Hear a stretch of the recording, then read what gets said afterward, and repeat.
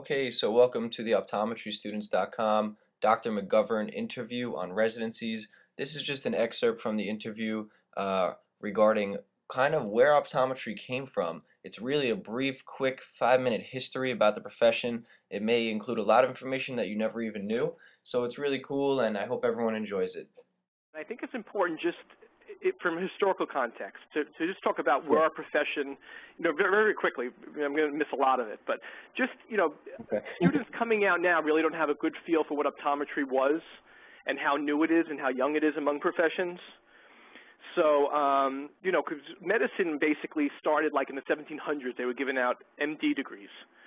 So, MDs basically have over 300 years more history than we do. So, so optometrists really started with eyeglasses, and that's where, when you talk about the jewelers doing, optometry in jeweler shops, that's where we started. And, and the first eyeglasses in this country were basically made in 1811. So we're talking relatively, only a couple hundred years ago. As far as optometry as an organized profession, the AOA started only in 1898. And we started as the American Association of Opticians, and then in 1910 it was renamed the American Optical Association, and then in 1919 it was finally noted as the American Optometric Association. And that was in 1898 we basically started, and shortly thereafter there were laws governing optometry. So the first laws started that basically affected the licensure of optometrists were in 1901.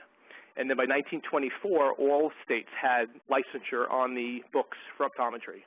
And again, this is compared to medicine, which started in the 1700s, and dentistry, which was in like the 1860s. So as far as on the timeline, optometry is pretty new. The schools of optometry just started in the first school of optometry in this country was in Illinois in 1872, and then NECO was in 1894. And now we're up to 20 schools, I think, of optometry currently accredited by the ACOE.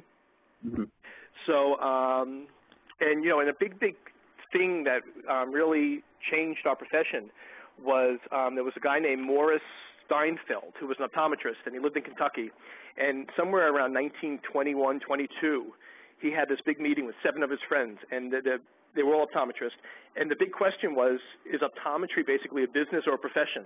And they had this full meeting, and at the end of the day, they decided that it should be a profession and not a business.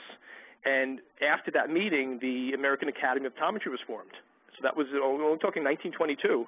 And basically the purpose of the American Academy of Optometry is to transform optometry to a profession with a scientific base. So that's really was a big changing point in our profession that changed us from an eyeglass business type of a thing to a profession based on science. And, 1922 in the big picture of our country is not too long ago. So, so once you started with that, that opened the door, and you start to have optometry evolving as a profession. And it was in the 1960s when the residency started. So SUNY College of Optometry was actually the first optometry school in the country to have a post-OD program. And it was in the vision therapy department, and they were basically 3-month advanced training courses where you got a certificate at the end of it. And that was the beginning of residency education. The actual first formal residency that was accredited was in 1976 at the Kansas City VA. So again, you're talking 1976 is 30-some-odd years ago. So that was how new residency education is. Even therapeutics, the first DPA laws where we got diagnostics was in 1971, and the first therapeutics for optometrists were in 1976 also. So, so we've only been prescribing drugs for 30 years. So, so when we're talking about the amount of locations that can absorb residents, this is one of the issues, is that the profession is so new and so dynamic and changing with time. Well, that's a very interesting history. I'm glad you shared it because a lot of students really don't know, the history behind the profession. I know we heard it at SUNY like once, but it's really important to understand where we came from. And, later on in the interview, I definitely want to ask you where do you think we're going and why it's important for students to get involved. But, thanks for sharing that.